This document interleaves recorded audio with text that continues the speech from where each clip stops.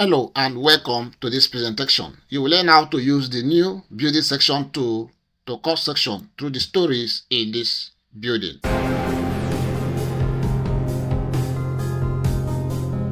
If this is the first time you have come across our video on our channel of Freezing Academy, consider subscribing to stay connected with us.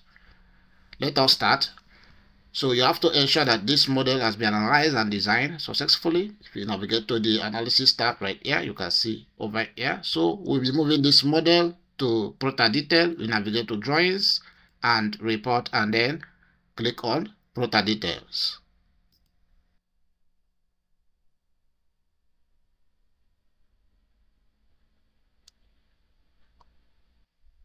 In Protek detail, we start by creating a new drawing.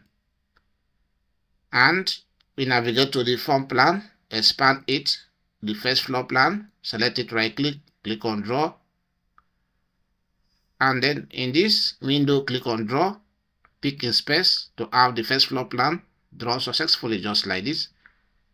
After which you can find this new tool called building section.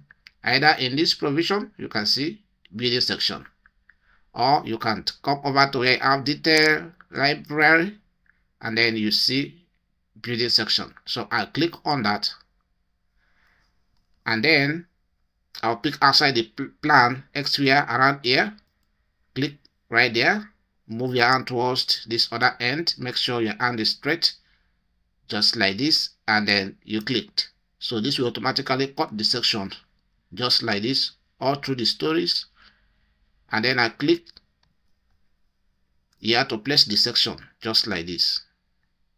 Okay, so you can see my ground level, you can see the first, second and the third floor, and this is the roof level. So this is a very powerful tool, and as you can see from here, there is no columns